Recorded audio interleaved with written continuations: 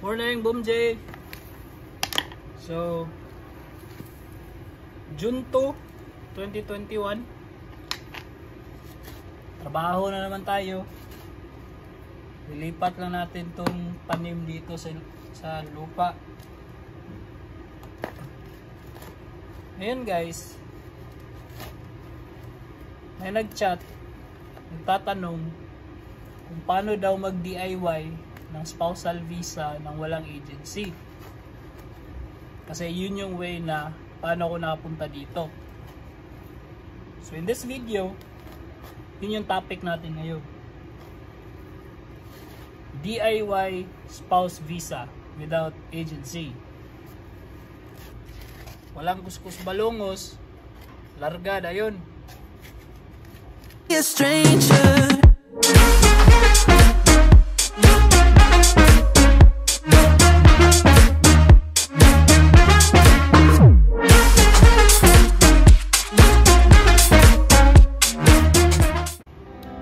Guys,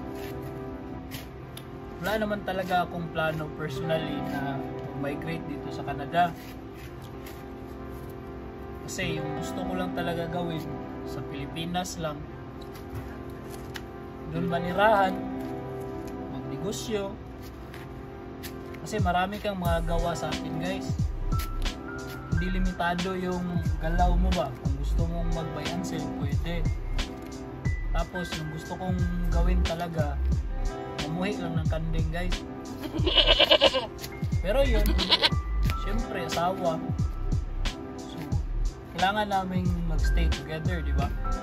So, kaya ako nandito ngayon, tapos sinimulan yung application namin para dito. So, nag-start kami na application guys, way back July 2019. Tapos na-approve siya after around 13-14 months. Kasi COVID kami COVID kami nag-start ni Mrs. mag-process.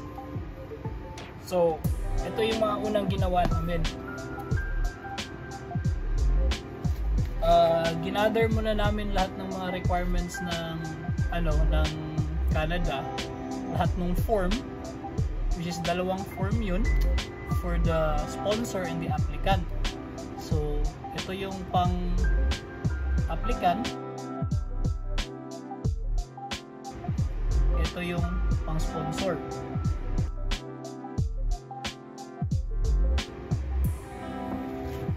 Makukuha nyo lahat yung checklist ng lahat ng papeles, yung checklist nun sa website ng immigration ng Canada. Nasa ending lahat ng requirements guys, tsaka yung timeline ko. So after naming mag-gather yung lahat guys, na-fill up pa namin lahat ng mga papers na kailangan, yung mga eIMM, nagbayad kami ng sponsorship fee na $45. Tapos application fee $475, and then the right of permanent residency, which is $500. So yung mga payment na yun binayaran namin through credit card, kasabay nung sinabit namin lahat ng mga eIMM na papers. So after that, nasubmit namin lahat ng papeles July 25, 2019. Yun yung date of submission. Tapos, a month after, August 25, na-approve na yung sponsorship application, which is, yung meaning to say, si Mrs. na-approve na yung sponsorship niya sa akin, meaning eligible siya. Tapos, after naming ma-submit lahat yung requirements guys, yung mga eIMM, ni-ready ko na rin yung mga requirements ko na yung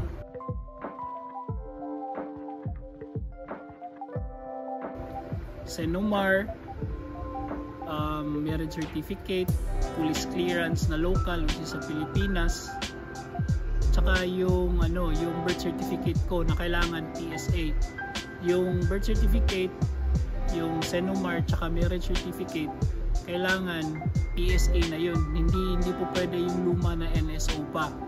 So yun yung sinambit namin after nung sponsorship approval. Tapos nag-submit din kami guys ng proof of relationship namin kasama doon sa mga requirements. So pinakita namin yung mga previous travel, yung mga conversation sa chat, mga text. Tapos since nasa Bisaya yun, parang may translator silang hinar pagka-submit mo na para ma-submit dun sa immigration. So disclaimer lang guys, experience lang namin to hindi kami immigration consultant or whatsoever. Sinishare ko lang kung paano namin ginawa yung sa amin ng yung kami lang. So kung gusto nyong sundin, so birada kapsol. If hindi, di okay lang din na hindi kayo agency or whatever. So yung application pala namin guys is no kids. So asawa lang yung sponsor, ako lang. Kasi yung process ng may mga dependents. Iba yung process, tsaka iba rin yung papeles na kailangan fill upan, iba rin yung bayad. So ito sa amin is asawa lang yung kinuha dito. So August 30 guys, AOR na yung status ng application namin. Acknowledgement of receipt. So meaning okay na lahat yung papeles na pinadala namin, yung papeles sa side ko tsaka yung papeles sa side ni Mrs. So that was August 30.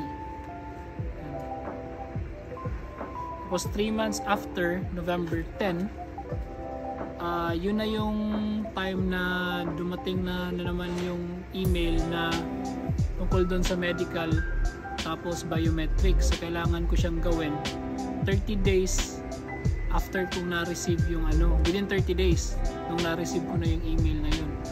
So for my medical, I did that sa Cebu, Nationwide Healthcare ba yun? So yeah, sa San Gianco Street. Yung binayaran ko noon is 11,600. Tapos medical, chest x-ray, tapos physical exam, yung titingnan lang if may TB, yung TB test ata yun. And then same day, kasi sabay yung email, nag-biometrics din ako sa VFS Cebu, sa may Ayala, malapit sa Ayala Mall. So $85 yun, pero binayaran na namin yun through credit card nung pag-submit pa lang ng papeles namin. And then after nyan, August 29, so 2 weeks lang, another email na naman. Yun na yung nag-request sa akin na I need additional documents na police clearance coming from Singapore, kasi galing din akong Singapore. So yun, medyo doon nagkaroon ng delay yung papers ko kasi iba yung style ng Singapore. Kailangan niya munang makatanggap ng email from CIC na kailangan kong kumuha ng police clearance sa kanila. So yun, it took me 2 months galing sa pag-send ko ng request. So nagtambark ako, pumunta ako dun sa barangay, sa local police station namin. May dinownload akong form nun, tapos nagpatulong ako dun sa police kung paano kumuha ng may proper kasing technique paano kumuha ng fingerprints, which is yung mga police lang yung may alam nun. So after that, nakuha na lahat yung fingerprints, minail ko sa Singapore. Tapos yun, after a month bumalik sa akin, so from Singapore papuntang Pilipinas. Tapos minail ko na naman siya papuntang Canada, punta sa wife ko para siya na yung mag-forward sa immigration. So it took me about 2 months para makuha ko yung para ma-submit ko yung Singapore police clearance na kailangan ko. So yun, after kong na-submit yun, yung additional documents, after 3 months pa, sumunod yung sunod na email. So February 5, nakatanggap ako ng email na pre-arrival letter. So yun yung time na parang okay na yung mga papeles, okay yung background check kasi nag-police clearance, diba? So pumasa yung background check, pumasa yung medical ko.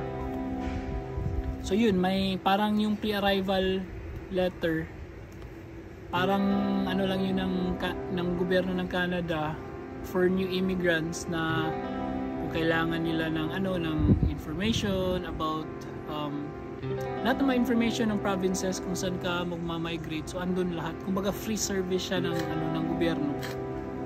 And then February 5, 2019 onwards nag-COVID, di ba? So lockdown, dun tumama talaga yung COVID sa Canada din. March yun if I'm not mistaken, yung nag-lockdown. So from February until October, wala talagang update regarding sa sa application. So mga 5 buwan din ata, March, April, June, July, August, September, October, 8 months. So 8 months wala talaga. So tuloy pa rin, hintay-hintay lang. So sa October 5, yun yung time na nakatanggap ako ng email. Yun na yung COPR, so Confirmation of Permanent Residency. So nag-send na sila ng email na okay na yung permanent residency ko, approved na. And then after a week lang ata, October 5 yun, October 14 nag-passport request na. So hiningi na sa akin yung passport ko para mag-visa stamping. So kailangan kong kumuha nun ng photo, picture. Tapos may din yun, may specific dimension for Canadian Embassy para sa permanent resident na visa, yung didikit sa passport mo. So nagkamali pa nga ako nun kasi mali yung dimension na nabigay ko. So I send the picture together with my passport papunta sa VFS Manila, and then mali, so binalik na naman sa akin, then I have to redo it. So the second time tama naman. So yun, after na-send ko yung tamang picture, yun na, nakabalik na sa akin yung passport ko within 7 days lang na may stamp na. And then after nun, meron pang requirement guys, hindi pa ganun ka, hindi dun tatapos. November 1, kailangan ko pang magpidos, so you have to make a schedule sa CFO para dun sa pidos. That time COVID so parang lockdown pa rin ata nun, or stricto MGCQ ba yun, so wala pa rin opisina sa sa mga government offices. So yung nangyari, pinabayad lang ako ng mga 700 pesos, tapos nag-send sila ng parang PDF file na kumbaga babasahin mo na lang yung pidos. So yun yung nangyari sa akin. So yun, after that nag-check na kami ng ticket, kung kailan ako aalis. So yung original plan talaga is magpapa 2021 muna ako bago ako umalis, kasi wala may may sinimulan kasi akong maliit na negosyo doon, mga buy and sell ng mga pyesa ng bike, mga RTW, mga ganun, kumikita rin kasi. So parang nasasayangan ako, pero nag-usap kami ng wife ko, ng family ko, so yeah, kailangan ko nang umalis kasi nga COVID. Baka umalis na ako kung pwede pa, kasi baka mag-lockdown na naman, which is nangyari nga. So yun, bumili na kami ng ticket. Tapos that time, November, mura pa yun yung ticket eh. Mga one way ko, mga ano lang, 600. All in na yun. Kasama na lahat ng tax. So mura talaga that time kasi COVID. And then November 8, nagland na ako dito guys. Dito na ako nagstay. Tapos nakahanap ng trabaho. Tapos nag-quarantine pa for 2 weeks. So yun. That's my immigration story. And then suggestion ko dyan sa mga kababayan natin na nandyan pa sa Pilipinas na may mga asawa na dito tapos balak mag-sponsorship, so mag-DIY na lang kayo kasi walang gastos. Kasi yung mga agency dyan din naman base din sa government website ng Canada, so ganun din, babayad ka lang. So sayang din yung pera, di ba? Tsaka yung mga mga kababayan natin na mga may AFAM diyan, wag na kayo mag-DIY, wag niyo nang pagastusin yung mga AFAM niyo para dun sa visa. Mag-DIY na lang, nood na lang kayo ng video na to, tas yun, lalagay ko lahat ng link kung paano, tsaka kung anong mga documents kailangan yung i-prepare tas i-fill up. Tapos andun na rin yung presyo. Okay, thank you. Kita tayo sa sunod na video. Tatapusin ko muna tong gardening ko. Baka makita ko ng manager.